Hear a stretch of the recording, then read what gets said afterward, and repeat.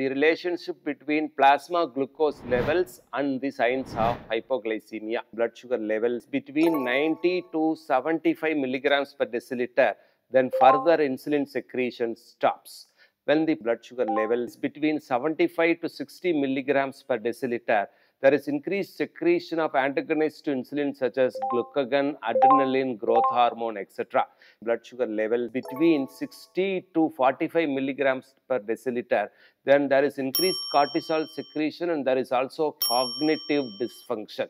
When blood sugar level is between 45 to 30 milligram percentage, the person has got extreme lethargy or tiredness. When blood sugar level is between 30 milligrams per deciliter to 15 milligrams per deciliter, the person goes in for coma or convulsions. When the blood sugar level falls below 15 milligrams per deciliter, then there is permanent brain damage and death.